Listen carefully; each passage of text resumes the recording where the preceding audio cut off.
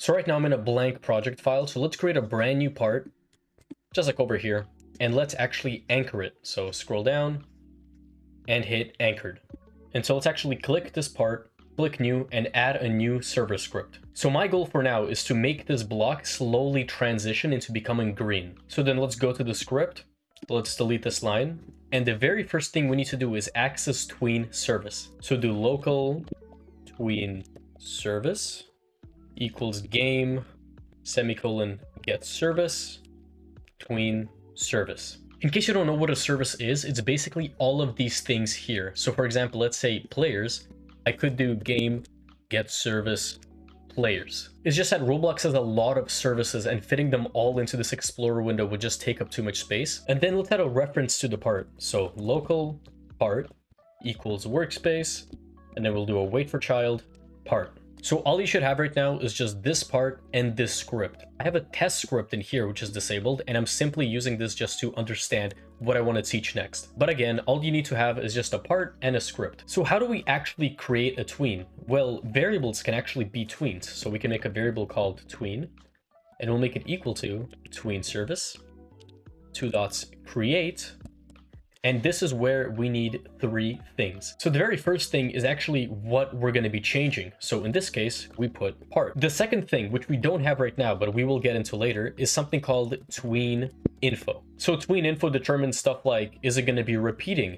How many times is it going to be repeating? How long is the tween going to play out? And so on. And the very last thing will be the goal. So this is what do we want the part to become? As you can see, it's giving us an underline because we haven't actually defined what tween info or goal is. So let's make a goal first.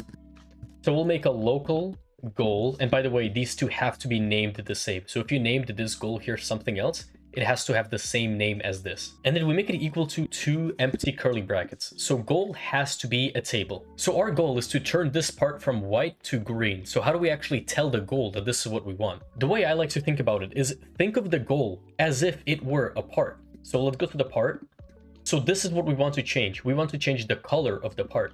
So then we go to goal.color equals color3.new, and then we'll make it, I believe it's, there we go. What we're doing here is we're making a table and we're saying, listen, the color of whatever thing is here should be this. So effectively what we're doing here is I could just remove the goal, I could put in a table, and I could just say, okay, color is equal to color3.new, this, that. So doing this is exactly the same as doing this. I just like doing this more because it visualizes what the goal actually is. So again, let's remove this line and replace it again with goal. So all we need right now is tween info. So I'll actually just paste this in here and I'll explain all of this. So again, similar to a goal, we're making a local tween info new variable, and we're making it equal to tween info.new and then 2 brackets. Now you don't actually have to make new lines for each thing as I have done. You could just do 2, enum easing style linear, comma this, comma 1, comma true, and so on and so on.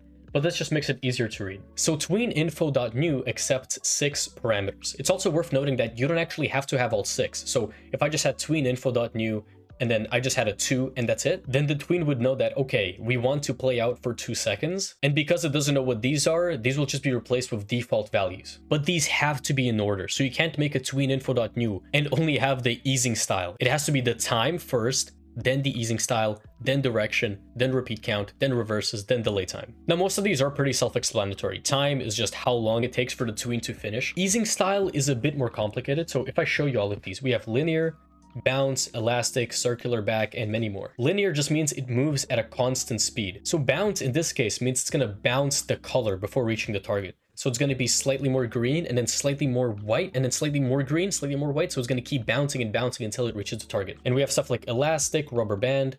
We have a circular, so it slows down as the tween begins finishing.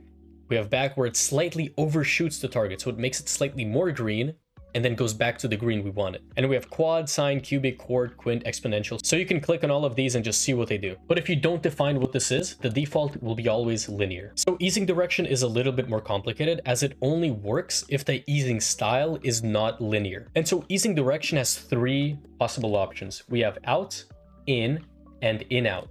So by default, it's going to be out. And what this means is, let's say we wanted this to be bounce. So what easing direction does is that this bounce effect will only be applied nearing the end of the tween.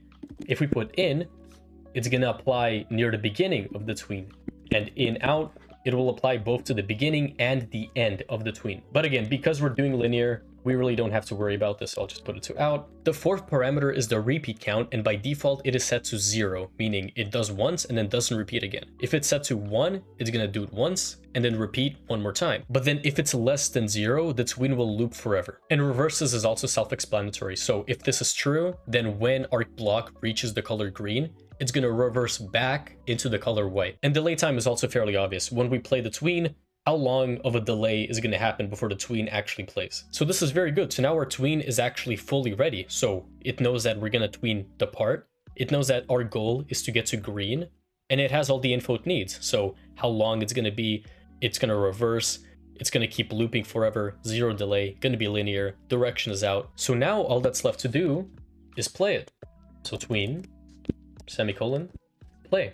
As you can see, the tween is working.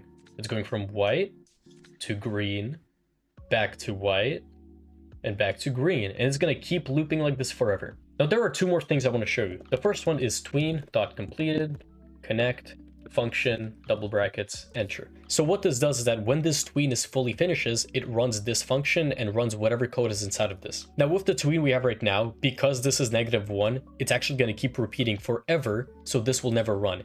So just for testing purposes, I'll put this to 0, so it only runs once. So then when the tween finishes, we could print something like print tween is done. So I'm loading into the game, the tween's already starting, see it's going to white, and then now that it's done, it prints out tween is done. Now when you're using .completed, Roblox actually gives you a value called playback.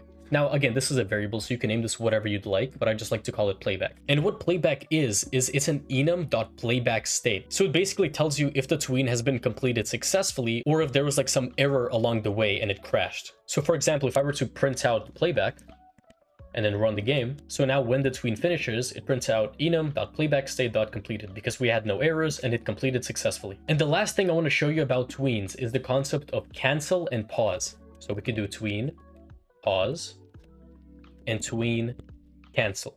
So these are pretty self-explanatory. Pause simply pauses the tween, and then play makes it resume. And what cancel does is it cancels the tween, and it stops it at whatever state it is currently. So for example, if it was like halfway to being green and it was like this like weird light green color, if we were to cancel the tween, it would forever be this light green color. So as an example, I'm going to let it play out for half a second, and then I'm going to pause it for 5 seconds. And so if we want to continue playing the tween from where it was paused, we just do tween, play.